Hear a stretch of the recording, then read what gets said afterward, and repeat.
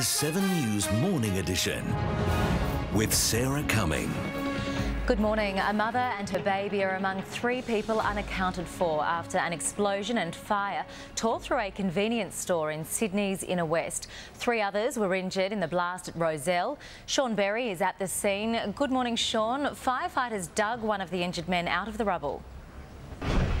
That's right, Sarah. He was buried by this huge initial explosion that rocked the neighbourhood. It may have actually heat from the flames. Fire says he was underneath an industrial fridge and all they could see was one hand sticking up. They dug him out and he was taken to hospital, luckily with non-life-threatening injuries.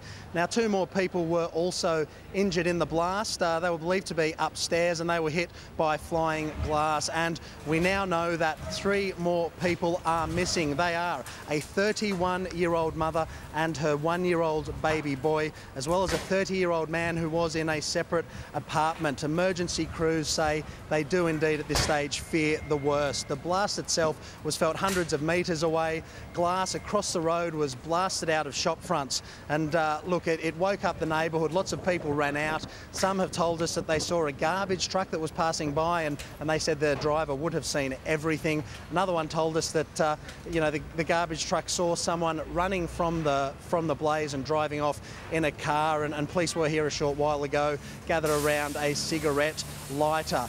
A lot of people came out. Let's have a listen to what some of them had to say, and indeed, let's see what they filmed.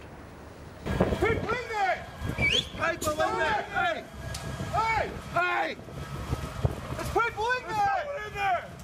The neighbours were screaming. One of their flatmates was still in there, and it all happened so quickly. It was only when we walked around the front into Darling Street that just saw this huge fireball. Like, no one knew what was going on. Like, the police were just escorting us down the street. There were families like with their kids. Like, everyone was quite freaked out. Incredible scenes, Sean, and streets in the area remain closed. Yeah, a portion of Darling Street, a very busy Sydney street, remains blocked off. In fact, we're about to be moved on. The investigation seems to have widened in the last 5 minutes. We are told that the building itself does remain very unstable. Emergency crews were finding it hard to get into search because of that, but we're told they are now in there searching the rubble. They have dogs there to help with the search, but it looks at this stage that this street will remain closed at least until they find those 3 people, well or otherwise. Sarah? Okay, thank you.